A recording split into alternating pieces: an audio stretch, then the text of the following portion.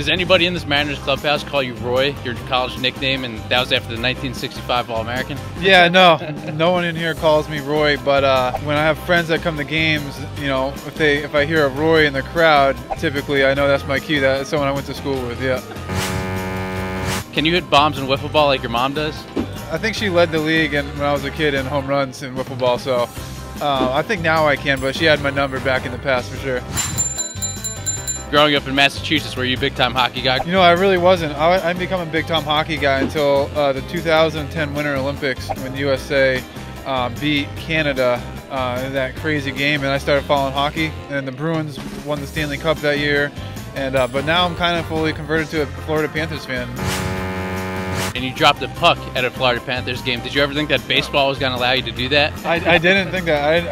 I never thought I'd be out there dropping the puck, I guess you can say. It's like throwing the first pitch. Were you nervous at all? I wasn't nervous because I had two other guys with me.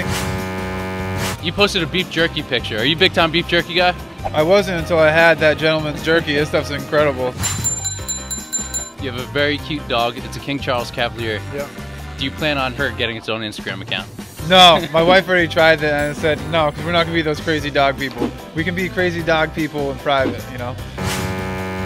How about getting another one? Would you ever get another King Charles Cavalier? I would absolutely get another dog. If I wasn't playing baseball, I'd have multiple dogs for sure. A male Cavalier, because there's a lot of estrogen in the house between my daughter, my wife, and the female dog, so I need a male dog to counteract that.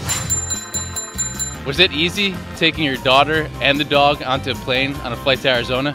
Yeah, it's definitely easy when you can just bring her on with a leash. In reality, the dog is therapeutic. I mean, she's really good. Doesn't pee or make a mess in the house or on the plane. Doesn't bark. She just chills. If you can ask anybody a question and you're guaranteed a yes, what would the question be and who'd you ask it to? Oh, wow. I don't know. That's a great question. A guaranteed yes? I'd ask if I could have a three-point contest with Ray Allen and Steph Curry. And if it's a guaranteed yes, then that'd be a dream come true right there. Do you think you'd give them a run for their money? Absolutely not.